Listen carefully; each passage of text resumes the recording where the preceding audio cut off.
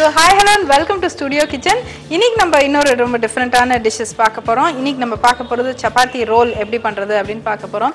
இது வந்து एक्चुअली வந்து சப்பாத்தி ரோல் இல்லனா Frankie அப்படினு சொல்றது தான். சோ இதுக்கு வந்து தேவையான பொருட்கள் என்னென்ன அப்படினு பார்த்தாக்க சப்பாத்தி, சீஸ், வெங்காயம், கொடமிளகா, butter, pepper powder, lemon juice.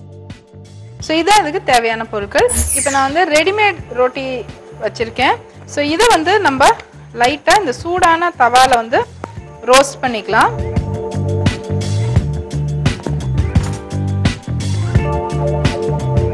இதை வந்து லைட்டாக டோஸ்ட் பண்ணிட்டு இதில் எப்படி நம்ம ஃபில்லிங் வைக்கிறது அப்படின்னு நம்ம பார்த்துடலாம் அதை. ஸோ இது வந்து நல்லா டோஸ்ட் ஆயிடுச்சு. இது வந்து நீங்கள் வீட்டில் செஞ்ச சப்பாத்தி வச்சு கூட நீங்கள் அழகாக செய்யலாம். ஒன்லி திங் வந்து இது யூனிஃபார்மாக இருக்கும். இந்த டார்ட்டிலா இந்த ஃப்ராங்கி ரோல்ஸ்க்கு வந்து நல்லா யூனிஃபார்மாக இருக்கும் அது. அண்ட் ஆல்சோ வந்து கொஞ்சம் எண்ணெய் தடவின ரோட்டிஸாக இருந்தால் கூட நல்லாயிருக்கும். ரொம்ப டெலிகேட்டாக சுட்டால் போதும். பிகாஸ் நம்மளுக்கு அது ப்ளையபிளாக அது மடிக்க வரணும் அது.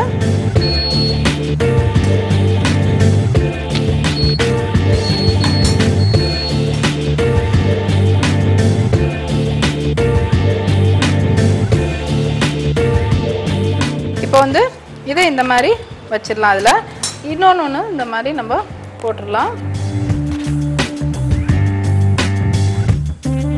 ஸோ இது நல்லா குக் ஆகட்டும். இந்த மாதிரி இது ரெடி ஆயிடுச்சு. அண்ட் இதை மாதிரி நம்மகிட்ட இன்னொன்று ரெடியாகவும் இருக்குது. ஸோ இதுலேருந்து எப்படி நம்ம ஃப்ராங்கீஸ் எப்படி பண்ணுறதுன்னு நம்ம பார்த்துடலாம்.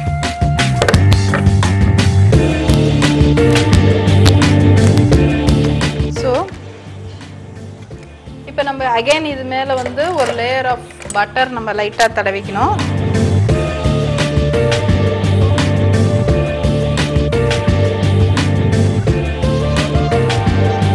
இதை வந்து கட்டி ரோல் அப்படின்ட்டு சொல்கிறது தான்.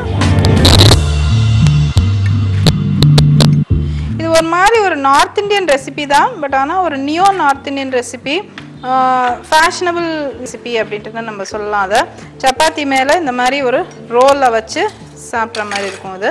ஸோ இதில் வந்து சீஸ்,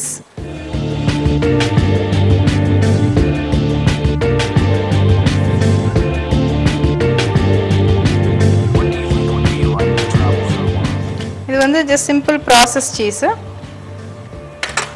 அதுக்கப்புறம்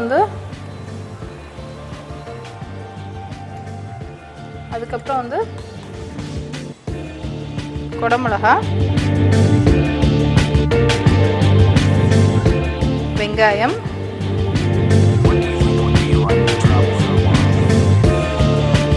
இது வந்து சாட் மசாலா, இது வந்து பன்னீர்,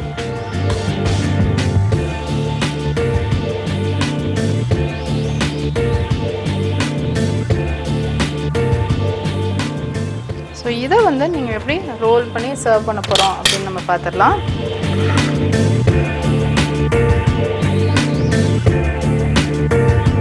இது வந்து நல்லா டைட்டாக ரோல் பண்ணிக்கணும்.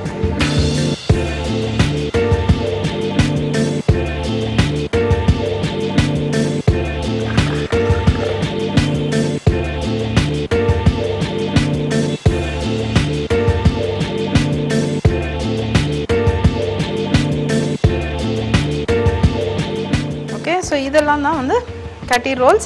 இதை வந்து எப்படி நம்ம சர்வ் பண்ணணுன்னு பார்த்துலாம். இதை வந்து நீங்கள் இந்த கிளிங் ஃபில்மில் ரோல் பண்ணிவிட்டு இதை அப்படியே ரெண்டு பக்கம் ட்விஸ்ட் பண்ணி நீங்கள் அப்படியே சர்வ் பண்ணலாம். பேக்கிங்க்கு ரொம்ப ஈஸியாக இருக்கும் இது.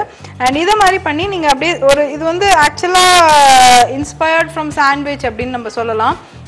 நான் இன்ஸ்பயர் ஆனதில்லை. இது வந்து அந்த காலத்தில் இந்த ரெசிபி வந்தது வந்து இந்த கட்டி ரோல் ரெசிபி வந்து இன்ஸ்பயர்ட் ஃப்ரம் சாண்ட்விச். சாண்ட்விச் மாதிரி வந்து சப்பாத்திலேயே ஏன் இப்படி நம்ம ரோல்ஸ் பண்ணி நம்ம எடுக்கக்கூடாதுங்கிற மாதிரி வந்த ரெசிபிஸ் இதெல்லாம்.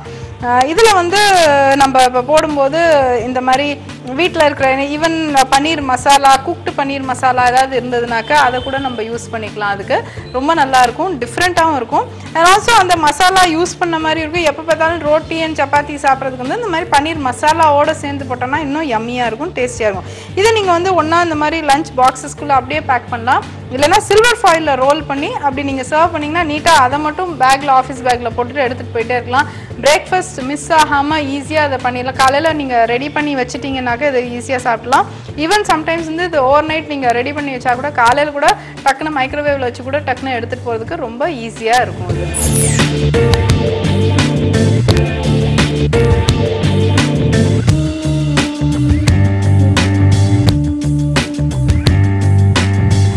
Frankie rolls சப்பாத்தி மேலே பட்டர் தடவி சீஸ், கொடமிளகாய், வெங்காயம், சாட் மசாலா, பன்னீர் தூவி ரோல் செய்யவும். Frankie rolls தயார்.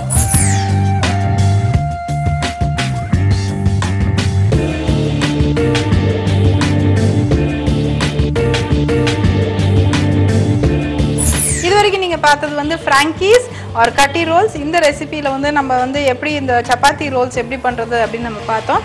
அடுத்த செக்மெண்ட்டில் இன்னும் டிஃப்ரெண்ட்டாக இன்னும் ரொம்ப ஒரு சட்னி பார்க்கலாம். இதை வந்து மைக்ரோவேவில் எப்படி செய்கிறது அப்படின்ட்டு நம்ம பார்க்க போகிறது வந்து டேட் சட்னி. இதை வந்து மைக்ரோவேவில் எப்படி செய்கிறது அப்படின்னு நம்ம பார்க்கலாம். தேவையான பொருட்கள்: பேரிச்சம்பழம், பெப்பர் பவுடர், புளிக்கரைசல், வெல்லம். இப்போ நம்ம வந்து இந்த புளிக்கரைசலை வந்து இதில் ஆட் பண்ணிக்க போகிறோம். இதில் வந்து வெல்லப்பாக மிக்ஸ் பண்ணிவிட்டு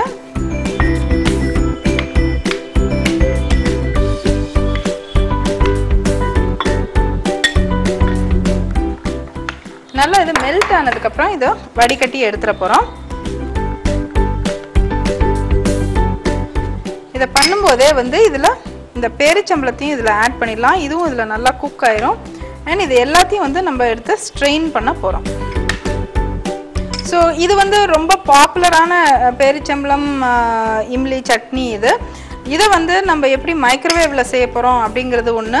அண்ட் இதில் வந்து ஜீரகம் எல்லாம் சோம்பெல்லாம் ஆட் பண்ணுவாங்க. அதுக்கு பதிலாக நம்ம அதோட பவுடரை நம்ம ஆட் பண்ணுறோம். ஓகே, ஸோ அகெயின் இதை பார்த்தீங்கன்னாக்கா அயர்ன் கண்டென்ட் ரொம்ப ரிச்சான ஒரு சட்னி இது. அண்ட் ஆல்சோ இதில் வந்து நம்மளுக்கு இந்த அயர்ன் கண்டென்ட் டபுள் இன்டேக் இருக்குதுல்ல. இதில் வந்து பேரிச்சம்பளத்துலேயும் இருக்குது, வெல்லத்துலேயும் இருக்குது. அண்ட் நல்ல புளி கரைசலில் பண்ணுறனால ஒரு 4 to 5 minutes இதை வந்து மைக்ரோவேவ் செய்கிறோம். அதை ரொம்ப ஈஸியான chutney and very versatile chutney. இதை நீங்கள் பண்ணி வச்சிங்கனாக்கா இதை வந்து நீங்கள் எந்த ஒரு மசாலாவுக்கு கூட நீங்கள் ஆட் பண்ணிக்கலாம், எந்த ஒரு சாட் ஐட்டத்துக்கு கூட நீங்கள் போட்டுக்கலாம். அதை ஈவன் தஹி வடா இந்த மாதிரிலாம் பண்ணும்போது அது மேலே லேசாக நீங்கள் ஊற்றிக்கலாம். சேவ் ஐட்டம் பண்ணும்போது அதையும் நீங்கள் ஆட் பண்ணிக்கலாம். ரொம்ப ரொம்ப டிஃப்ரெண்ட்டாக இருக்கும். இப்போ வந்து இது பார்த்திங்கன்னா ரொம்ப ரொம்ப சூப்பரான ஒரு டேஸ்ட் அண்ட் ஃப்ளேவர் வந்திருக்கு.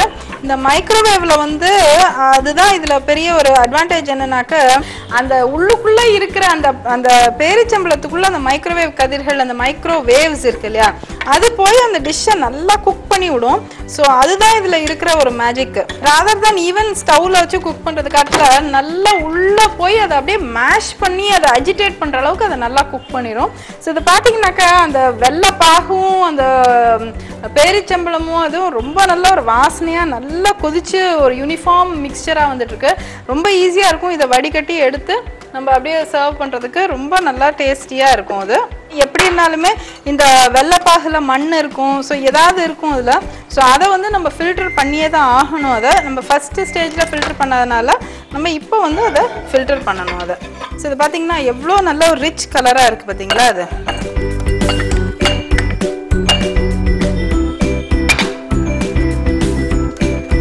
இது வந்து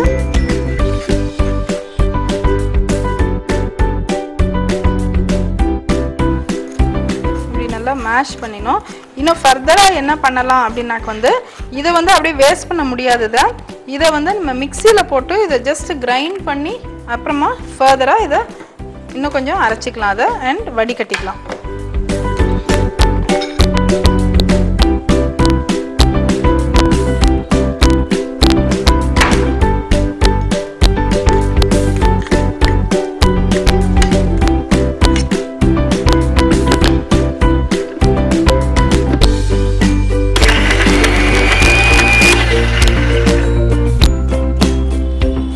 பார்த்தீங்கன்னா நல்லா மசிஞ்சிருச்சு.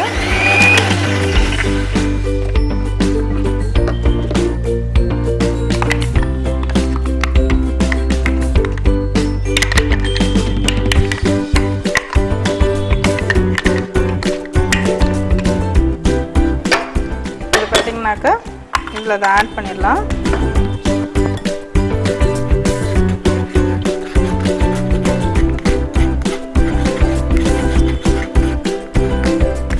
ஜூஸஸ் ஆஃப் த டேட்ஸ் இதெல்லாம் வந்து நல்லா ஃபில்டர் ஆகிற அளவுக்கு இது பண்ணிடலாம். அதை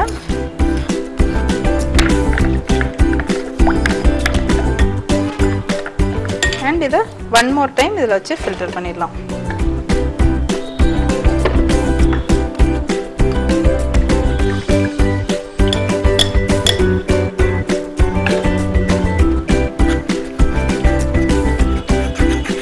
ஸோ நம்ம இந்த வெள்ளைப்பாகு ப்ராப்ளமும் ஆச்சு.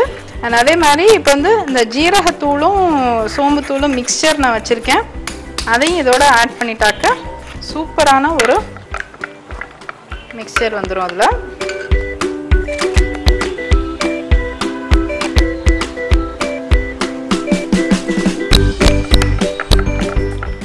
ஸோ உங்களோட எந்த ஒரு சாட் ஐட்டமாக இருந்தாலும் சரி, தயிர் வடையாக இருந்தாலும் சரி, இந்த மாதிரி ஈஸியாக இப்போ வந்து டேட் சட்னி இம்லி சட்னி பண்ணணும்னா அப்படின்ட்டு இப்படி வச்சுட்டு நம்ம ஸ்டவ் மேலே வச்சுட்டு ஓ மை காட் அப்படின்னு 1 கிலோ இது 1 கிலோ வெல்லம் அப்படிங்கிற மாதிரிலாம் பண்ணாமல் ஜஸ்ட் மைக்ரோவேவில் இது ரெண்டையும் வச்சு வடிகட்டி முடிச்சிங்கனாக்கா ஒரு 2 to 3 மினிட்ஸில் உங்களுக்கு வந்து ரொம்ப அழகான டேட் சட்னி உங்களுக்கு ரெடி. ஸோ இது வந்து நீங்கள் ஈஸியாக செய்யக்கூடிய ஒரு ரொம்ப நல்ல டேங்கி சட்னி. சில நாள் ரொம்ப ஆசையாக இருக்கும் இந்த மாதிரி மழை காலங்களில் இப்படி சமோசா மேலே சாப்பிடணும். இதெல்லாம் வெளியில் வாங்கி சாப்பிட்டா நம்மளுக்கு ரிஸ்க்கு, என்ன தண்ணியில் பண்ணியிருக்காங்கன்னே தெரியாது. அதனால் வீட்டில் செஞ்சாக்க சேஃப்டி பாயிண்ட் ஒன்று இருக்குது. ஸோ அதனால் ஈஸியாக இதை பண்ணி சாப்பிடுங்க.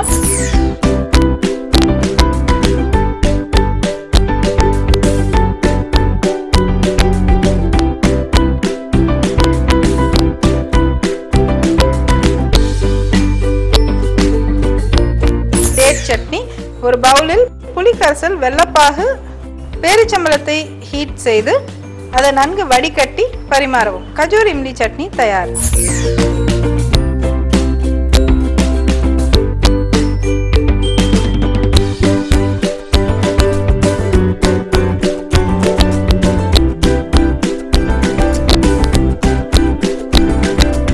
ஓகே, ஸோ நம்ம இது வரைக்கும் பார்த்தது வந்து டேட் அண்ட் இம்லி சட்னி நம்ம ப்ரீவியஸ் செக்ஷனில் பார்த்தோம்.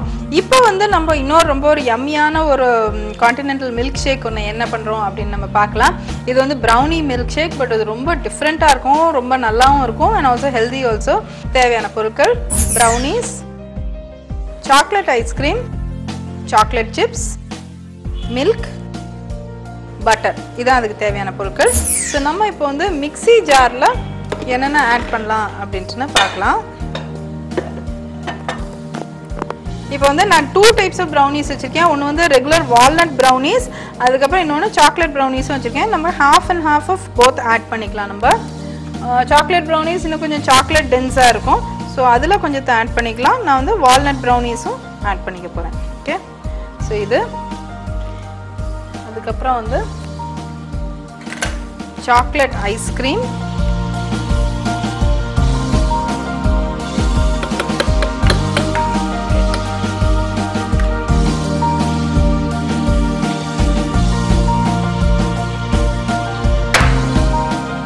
இதை வந்து நம்ம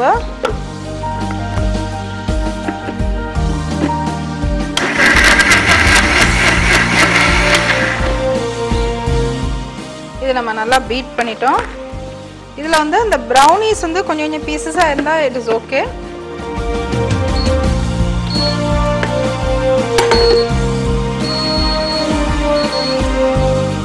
இந்த ஃபட்ஜ் சாஸ் பண்ணுறதுக்கு வந்து கொஞ்சம் பட்டர்,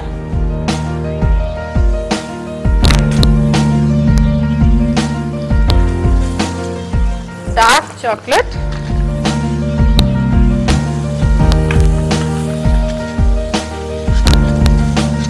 இது நல்லா மெல்ட் ஆயிடுச்சுனாக்கா நல்லா கொஞ்சம் சுகர். ஓகே,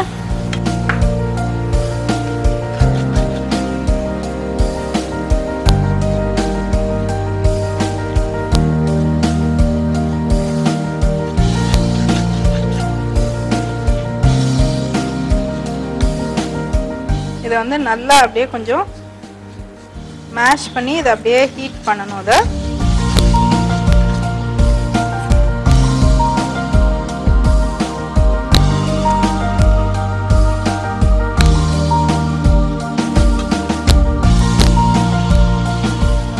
பட்டர் ஆட் பண்ணிக்கலாம் அது.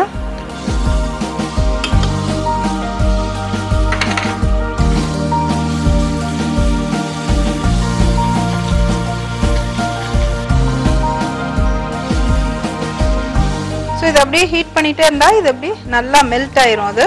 ஸோ இது வந்து உங்களோட ஃபட்ஜ் சாஸ் ரெடி. இதில் வந்து நம்ம டிஃப்ரெண்ட்டாக நம்ம டிசைன்ஸ் கொடுத்துக்கலாம். அதை ஈவன் இந்த மாதிரி டிஸ்கோஸ் கொடுத்துக்கலாம். இதில் வந்து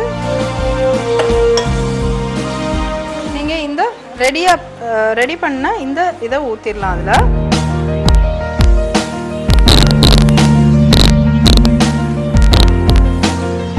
இப்போ வந்து இந்த மாதிரி ஆட் பண்ணிக்கலாம். அதை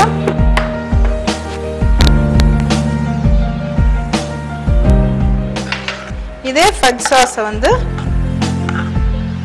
நம்ம மேலே கூட இதை அப்படி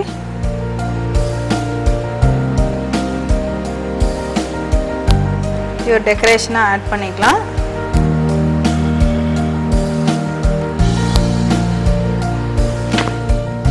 அண்ட் சின்ன சின்ன பீசஸ் ஆஃப் இதை அப்படியே ஃப்ளோட்டிங்க்கு விட்டுடலாம் அதில். ஸோ இது வந்து ஒரு ரொம்ப டிஃப்ரெண்ட்டான ஒரு milk shake. Little bit high calorie, but இருந்தாலும் வந்து இதை நீங்கள் பிரேக்ஃபாஸ்ட் டயத்தில் நீங்கள் இது தாராளமாக நீங்கள் சாப்பிட்லாம். ரொம்ப டேஸ்டியாகவும் இருக்கும் அண்ட் ஆல்சோ ஃபில்லிங்காகவும் இருக்கும். ஏன்னா இந்த ப்ரௌனீஸில் வந்து நிறைய ப்ரோட்டீன் இருக்குது, எக் இருக்குது அண்ட் ஆல்சோ பட்டரும் இருக்குது. இந்த ஃபட்ஜ் சாஸும் நம்ம ரொம்ப ஹை கேலரியாக பண்ணியிருக்கோம். ஸோ 1 மீல் இன் அ டே, அதாவது இந்த டெசர்ட் மாதிரி நல்லா ஹெவி டின்னர் சாப்பிட்டுட்டு இது சாப்பிட்றதுங்கிறது may not be possible. But நீங்கள் இந்த பிரேக்ஃபாஸ்ட்டுக்கு பதிலாக இதை நீங்கள் தாராளமாக நீங்கள் சாப்பிட்லாம். ரொம்ப நல்லாயிருக்கும் அண்ட் ஆல்சோ ஃபில்லிங்காகவும் இது இருக்கும். இது வரைக்கும் நம்ம ஓரியோ மில்க் ஷேக் நிறைய நம்ம கேள்விப்பட்டிருக்கோம். ப்ரௌனியை வச்சு மில்க் ஷேக் வந்து இது ரொம்ப ஒரு டிஃப்ரெண்ட்டானது. ப்ளஸ் ஆல்சோ ஃபட்ஜ் சாஸ் எப்படி பண்ணுறது அப்படின்னு அடிஷ்னலாகவும் நீங்கள் இன்றைக்கி லேர்ன் பண்ணீங்க. அண்ட் இந்த மாதிரி ஃபட்ஜ் சாஸ் பண்ணும்போது இந்த மாதிரி கிறிஸ்டல் சுகர் யூஸ் பண்ணுங்கள். இல்லை if you comfortable powdered sugar use பண்ணாலும் ஒன்றும் ப்ராப்ளம் கிடையாது, தாராளமாக யூஸ் பண்ணலாம். And also even unsweetened cocoa powder இருந்தால் கூட அதை கூட நீங்கள் யூஸ் பண்ணலாம். நான் யூஸ் பண்ணது டார்க் சாக்லேட்.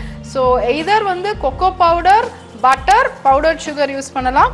இல்லைன்னா இந்த மாதிரி crystal like dark chocolate use பண்ணலாம். யூஸ் பண்ணிவிட்டு பட்டர் அண்ட் சுகர் யூஸ் பண்ணலாம். So there are 2 methods of using it.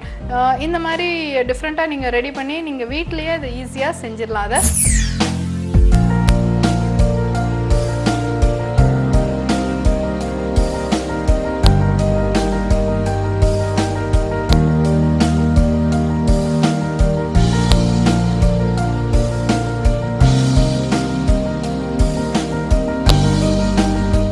Brownie milk shake.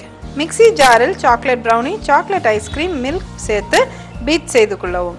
ஒரு பவுலில் பட்டர், டார்க் சாக்லேட், சுகர் சேர்த்து ஃபட்ஜ் சாஸ் ரெடி செய்து இதன் மேல் அலங்கரித்து பரிமாறவும். ப்ரௌனி மில்க் ஷேக் தயார்.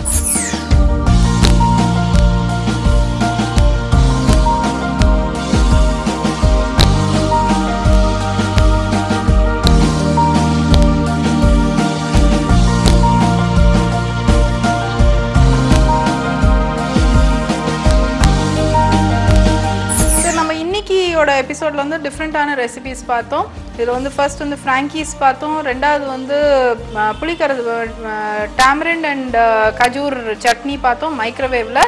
தென் தேர்ட் வந்து நம்ம இந்த மாதிரி ஒரு ப்ரௌனி மில்க் ஷேக் பார்த்தோம். ரொம்ப டேஸ்டியாக இருக்கும். ஸோ கட்டாயம் செஞ்சு பார்ப்பீங்கன்னு நான் நினைக்கிறேன். ஸோ மீண்டும் அடுத்த வாரம் சந்திக்கலாம். நன்றி, வணக்கம்.